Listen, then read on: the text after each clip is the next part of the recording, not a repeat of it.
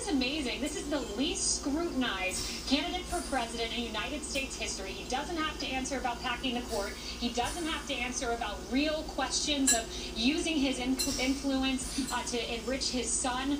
We know, according to the Fox reporting, that the line in the email that says, make sure I get 10 for the big guy, reportedly the big guy was Joe Biden. It's incredible. And he's not scrutinized, and shame on the media for not asking him these questions.